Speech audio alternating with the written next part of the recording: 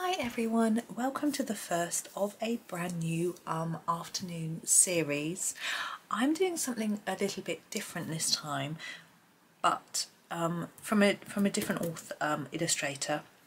I'm Klara Markova. Now I'm going to be using my Castle Arts, hence the position lid. My lid's fallen off my tin, so I can just put it in shot and just move it away. This is a free download from klaramarkova.com. It has got the website here, but I will share the direct link to this specific download if I can, or to the page where you can find it in the description. So I haven't done any videos from Klara Markova before. I don't actually have any of her books. They are really, really lovely. And I thought it would be fun to do some of these elements. And also, even if you don't have her books or don't have a means to do the printout or don't want to do the printout, there are a lot of elements on this page which are in lots of other colouring books. We have fruits and different things like that. So I'm going to have a go at different elements from this page each day. They will be short videos for most of them. Obviously the cake's quite big and some of these down here, but these top ones are quite small. So I'm going to probably do fairly short videos, and we shall make a start with, we have two little butterflies here and here. And that's where I'm going to start. So I'm going to come in close. I chose the Castle Art pencils. I've been using the sort of Castle Art golds quite a lot, but I thought I would use the soft touch, which are the sort of I think they're the more common ones that more people have because they're slightly older. And I'm going to come in a bit closer because it is rather small. And I thought there would be a good one to use, and I've got 72, which is a fairly good range of colours. So we have our butterfly. Now often when I colour a butterfly I do the body in grey and then make the wings really bright, so I thought we would do something different. So let's do the body in purple and pink, why not? And it's got little stripes, you can see, so that's why I thought I'd choose two colours. We'll go with this aubergine actually as our sort of pinky purple. That. I'm going to start with that actually. It is small, I hope you can see what I'm doing. I won't be excuse me, doing too many little tiny details, but we'll start with the head, and what I'm going to try to do is to make the colour a little bit darker around the edge and lighter in the middle. Now this download, I have printed it on to some Bristol board.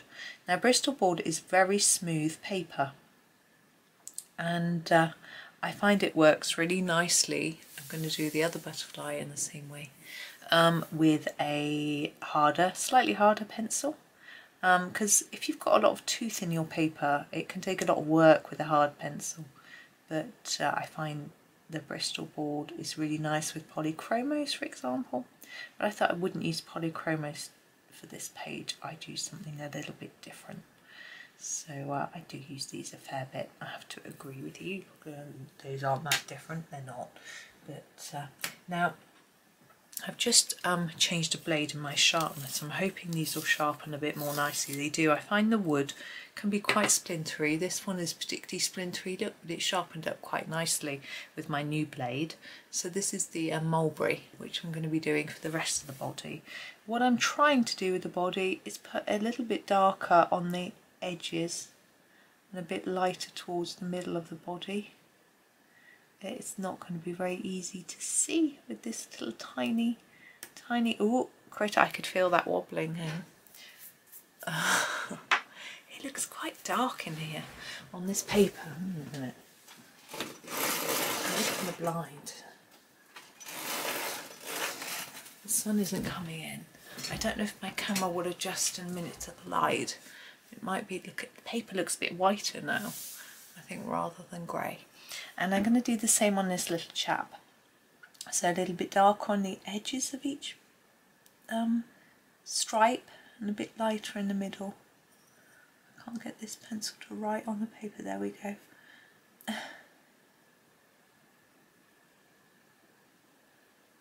There we are. Now I think what we'll do is we'll do the wings in similar colours but in a paler tone, if that makes sense. So I've got these two which I think work quite well. Whoops! Sorry, dropped it. Oh, and nearly again. So we've got the lavender light and the lavender, but actually, look, one's quite pinky and one's quite purpley, and I think that'll work well. I'm starting with the lavender light, again giving it a sharpen. That thing's very sharp. And I'm going to do these little sections, and I'm going to make them a little bit darker, nearer to our body of our butterfly, and then a bit lighter as we go out. Now you're going to have to layer up. If you've got paper like this, you're going to have to layer up a little bit, but it depends what paper you use. You might use just copy paper. I find that's fine, but I'm leaning straight on my desk. If I was using copy paper, I wouldn't do that. I would lean on something. We've got this outside bit. I think we're going to go do that outside bit as well, just as if it's part of that one. So as I was doing over there, more layers near the centre, get a little bit darker. We'll do it on this back piece here too, and this piece here. There we go. Now these wings have their little bit on the outside, and I'm going to continue with this colour to do those. But what I'm going to do with these is try and make them darker on the edge here and here, and then less in the middle, like that. Now if you haven't got this print out and you want to colour a different butterfly, you can just take on this colour scheme. Obviously I've never seen a stripy butterfly before in the body, but you could always add them in. I know, you know, you might not be confident in drawing, I'm not, but putting a few stripes on a butterfly, I think we could probably manage that. You could follow the body, you know, sort of go round and round and round, something like that, slightly rounded. Oh, I can use the lavender now for the main part of the wing. I'm going to do it in a similar way to this by making it a little bit darker here and lighter up towards the top, and the same on this wing.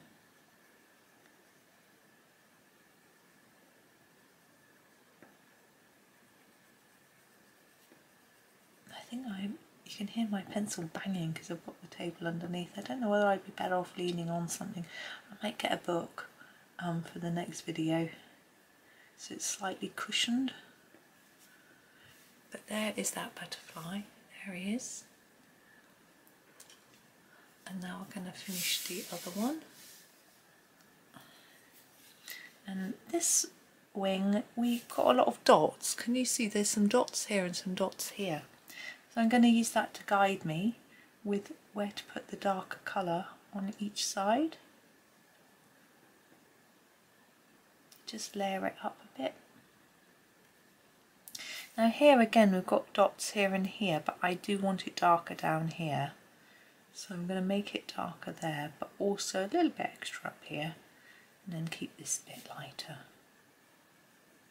It's just nice and easy to just follow the markings that we've been given.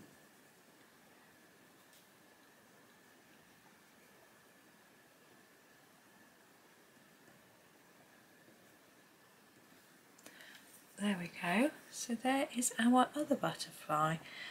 There is another flying critter later, several, but those are the only ones we're going to do today. Those two at the top. If we come out, you can see them both.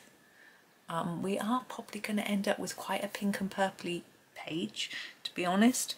I'm looking, we've got blackberries, we've got dog roses, we've got blueberries. Well, these look like blueberries to me. So, and hearts. So I think it's going to be quite pink, but that's okay. We've got cherries as well, look. So another heart there. So, but I think that's fine. It'll be fun to do something quite pink and pretty. But that's me for today. So the next instalment will come tomorrow, and we'll probably do some berries because I love doing berries, and so I'm desperate to get on and do them. I don't know why I didn't do some today, but we'll do some tomorrow. So thank you so much for watching. Enjoy the rest of your day and happy colouring.